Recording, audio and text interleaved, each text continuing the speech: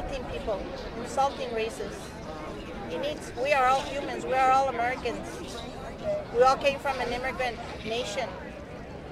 He needs to know his history, really. Trump is coming to tell us today here that the violence is due to video games,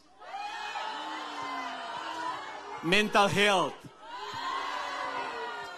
Let me say this, and we need to say it clear and loud. Trump is responsible, and he is part of the problem. We don't deserve to have this happening here. And now we have a president who I think is the big cause of all this, showing up here, having the audacity to show his face here.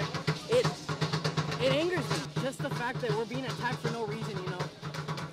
Everyone complains about immigrants coming this way, you know, looking for a better life, but it's not their fault, you know.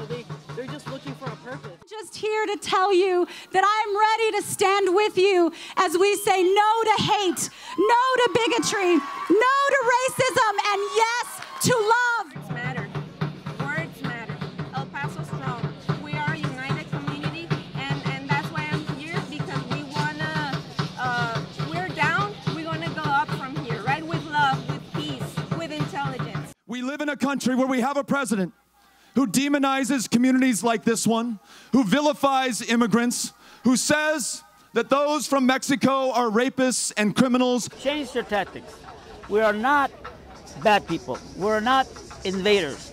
We are not, like you call us, the Mexican Americans, the African Americans, the. We're not the. We are humans.